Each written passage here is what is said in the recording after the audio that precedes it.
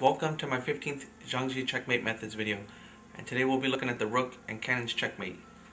The main features of this Checkmate method are that the two Cannons and Rook that take part in it attack from the same wing, and that they work cooperatively to essentially kind of take over these three back ranks, checkmating the general, and we'll see that play out a few times.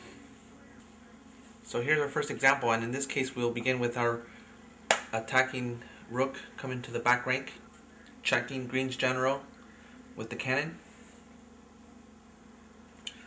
And Green replies by putting his advisor here in the way. Now Red replies by pulling back 3 spots. You see, in this case, it might look like Green could just capture the Red Rook, or that Red's just carelessly sacrificed it, but in fact this is not an option at the moment because Green needs to reply to this situation, right? The actual check. So, and Green does so by moving his advisor here.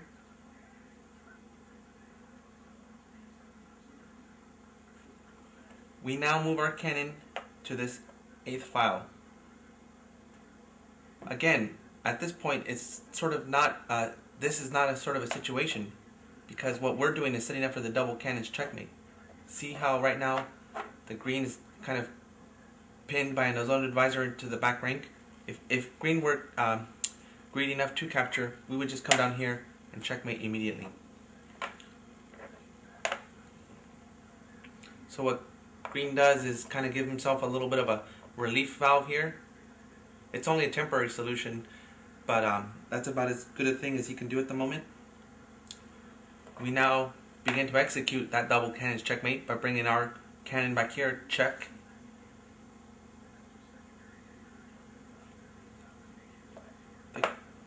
The Green's general moves up 1 spot, and we take checkmate here. Checkmate. Here's our second example of the Rook and Cannon's checkmate method. This example is going to start off in a similar way to the last one, in that we move our Rook to the back rank, checking Green's general.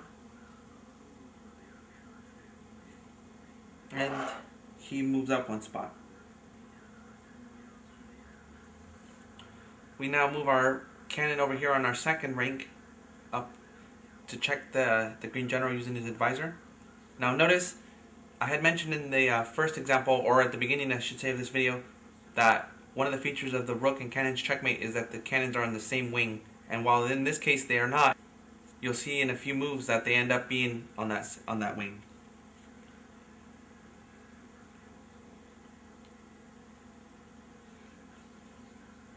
And Green moves here as advisor here.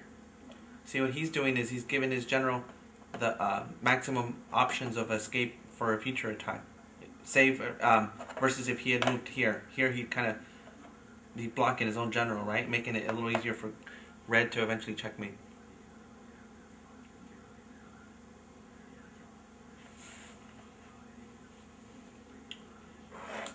We move back 1 spot, checking the general here.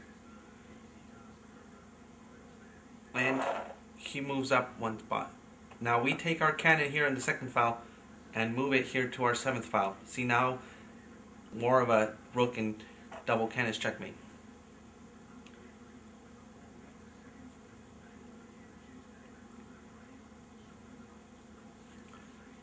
Now Green moves his elephant from the 5th to his 3rd file.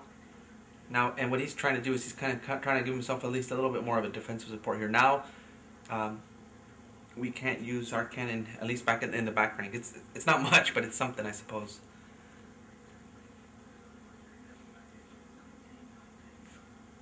And we now pull our cannon on the 7th file back one spot, setting ourselves up here for eventual Rook and Cannon's checkmate.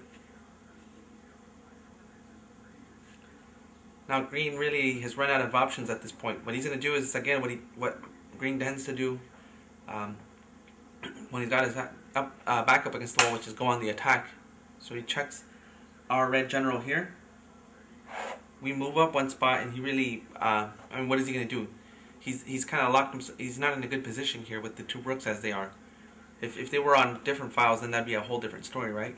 But in this case, because of this nature, he's not going to just kind of go in perpetual check. and say he, let's just say for example he comes back here in a desperation and tries to take out our rook. It's a bit of a moot threat because now we just pull back our cannon on the 9th file, checkmating. Right, the threat's on this rank, and general can't move up here because of this guy, and he's being attacked with the double cannons on that rank. Checkmate.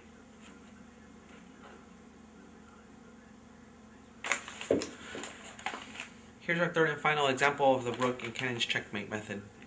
And we'll end on a lighter one. Typically I show you the lighter ones and they build up, but in this case we're going to end on a sort of a light one, but a subtle one, in which we're going to really notice the interplay between the cannons and the advisor. That kind of relationship that one needs to mind and take advantage of to successfully checkmate green.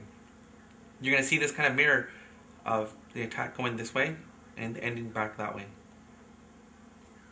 And you'll notice the characteristic setup of the two cannons and rook being attacking on the same wing. So we start this example by having our cannon in their 2nd file come to the back rank, checking, using that double cannon. It's kind of a threat. And green moves his general up 1 spot.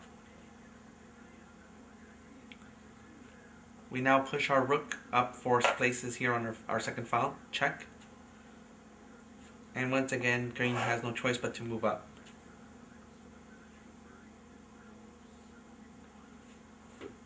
Now we take our free cannon. See, this one's kind of locked up for the moment, but we take this guy and move him back here, checking with the cannon and using his advisor here. And in this case, he has no choice but to pull that advisor back. Now we provide a 2nd catapult here with our rook, check. And once again, green has no choice here but to move back to where he originally was.